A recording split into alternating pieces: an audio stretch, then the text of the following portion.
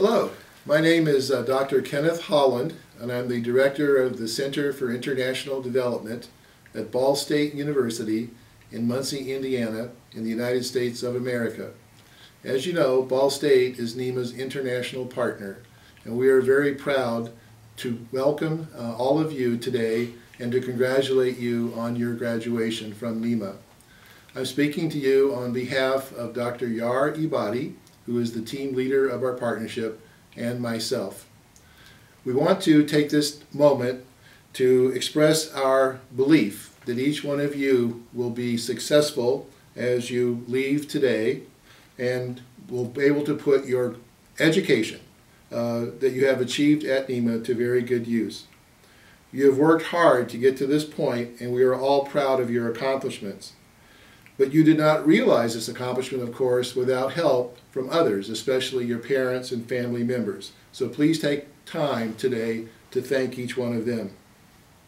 As you start your new journey in life, you will be making choices and will face challenges. Consider challenges, however, as opportunities.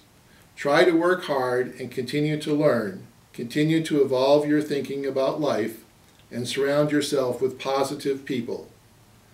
Move ahead and share your knowledge, experience, and passion with your colleagues about your work.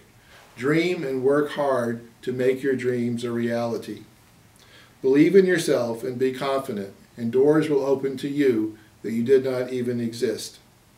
I hope you begin your new journey not only as educated people, but as people who have values, honesty, integrity, and virtue, and that set a moral example for others. Graduates, as young Afghans who have the talent and education as you have received from NIMA, you now depart empowered to serve Afghanistan.